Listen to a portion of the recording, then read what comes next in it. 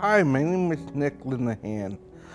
I am the executive director of Identity Theater Company. I formed this company because I really wanted to have a forum where actors with disabilities could come and work. We need to open our minds and our hearts and our imagination to say, wow, just because they're in a wheelchair does not mean that they can't play such and such a role. Yeah. Our audience, they don't just get to see a show, they get to be part of the show. I've decided that we need to be willing to take our shows into schools, into daycare. Some students, unfortunately, are profoundly disabled and they are not able to travel. And we say, okay, we'll come to you, don't worry about it. It's very accessible.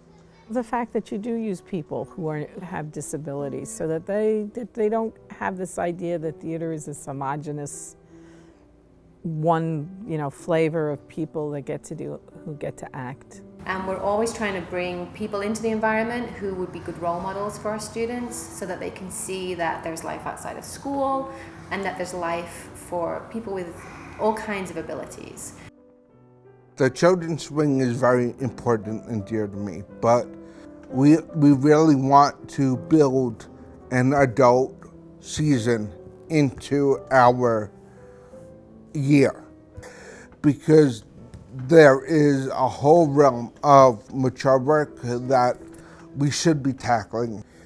And by this, we really hope to show that our community is big enough for everyone to exist.